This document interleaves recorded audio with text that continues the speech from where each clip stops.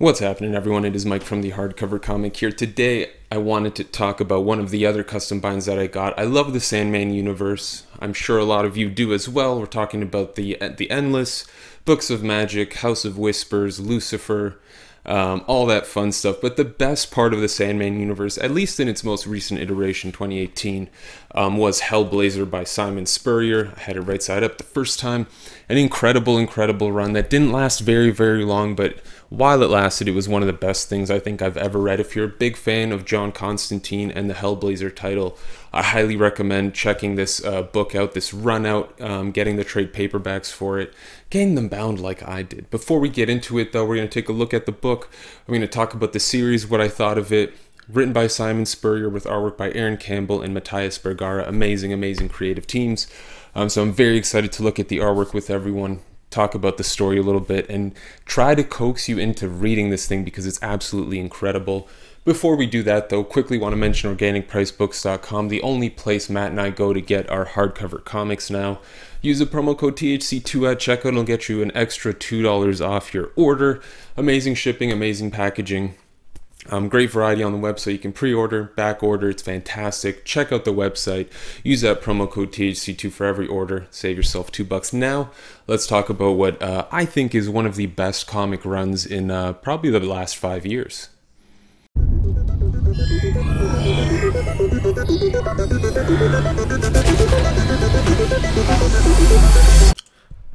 For anyone who may be unaware, in 2018, DC Comics sort of did a soft reboot of the Sandman universe.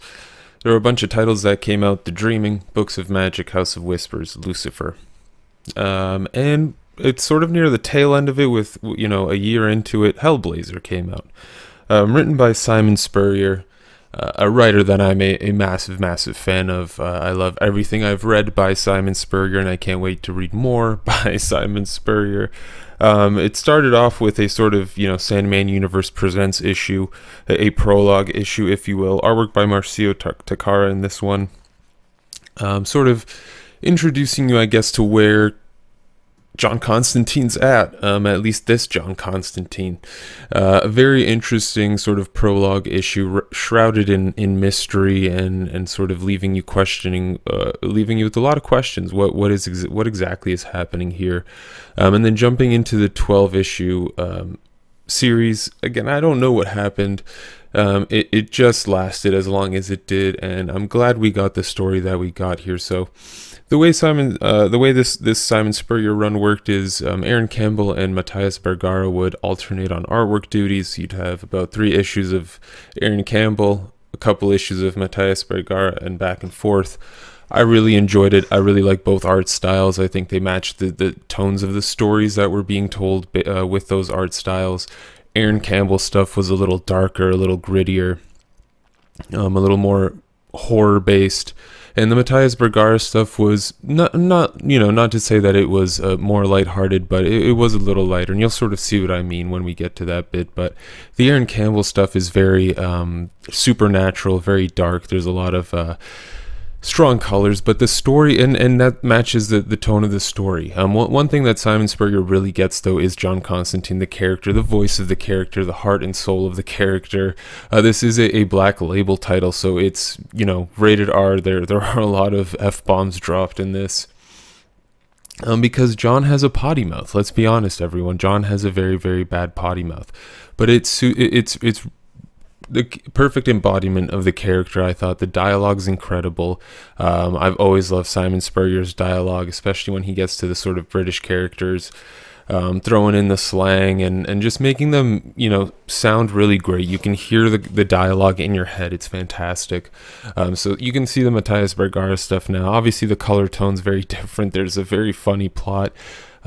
This book's very funny too. It's very horrific. It gets very dark. It makes you, you know, it puts John in some very disturbing moral situations, and we all know the kind of guy that John Constantine is, but he's trying to grow. We get to see a little bit of Timothy Hunter in here as well, who is from the Books of Magic series, so a little fun crossover stuff happening as well. But There are some new characters introduced here, some definitely not sidekicks, but definitely side characters that have very polarizing personalities. That it leads to either hilarious moments or very emotional moments.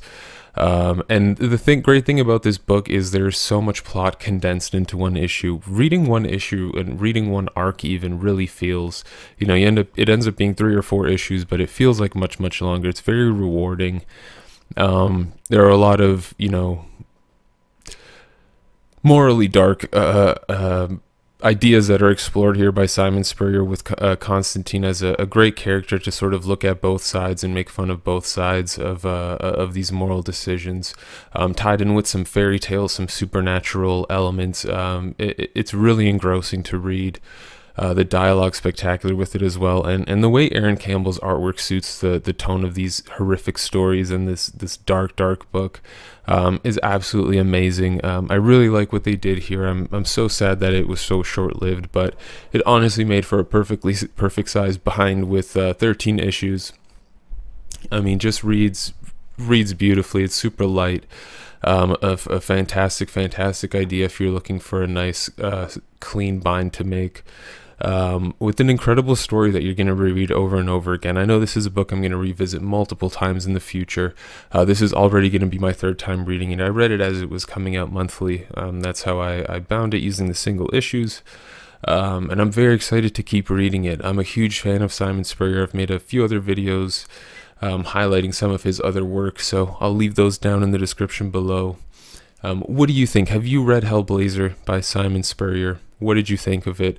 Would you pick it up after checking it out? You really should. I think there are 2 trade paperbacks that collect the entire series, so you can grab those, get them bound. It's fantastic. I really can't recommend it enough. It's some of the best It's the best Hellblazer I've ever read, in my opinion, and it's one of the best stories that I've read. Like I said, in the past 5 years, it's incredibly engrossing. The characters are so spot on. The art's fantastic, and it's a book that as soon as you're done, you want to go back to. So here's some eye hole for those of you who stayed around to the end. Here's your reward, and until next time, as always, you stay classy, internet.